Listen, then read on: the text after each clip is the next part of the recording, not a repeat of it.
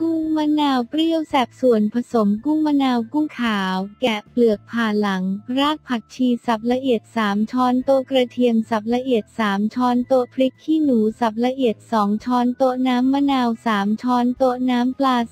3ช้อนโต๊ะน้ำตาลทราย1ช้อนชาก้านคะน้าและแครอทแช่น้ำเย็นจัดวิธีทำกุ้งมะนาว1ลวกกุ้งโดยตั้งน้ำให้เดือดจัดใส่กุ้งลงไปลวกพอกุ้งเริ่มเปลี่ยนสีหรือประมาณ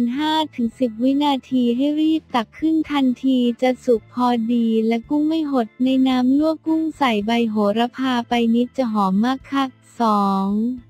ทำน้ำจิ้มโดยนำน้ำมะนาวน้ำปลาและน้ำตาลทรายคนผสมให้น้ำตาลละลายจากนั้นชิมรสถ้าจัดเกินไปจะเติมน้ำซุปจากการลวกกุ้งนิดหน่อยก็ได้ค่ะเมื่อได้รสที่ชอบแล้วใส่กระเทียมรากผักชีและพริกขี้หนูสับตามลงไปเสิร์ฟคู่กับก้านคะน้าและแครอทแช่เย็น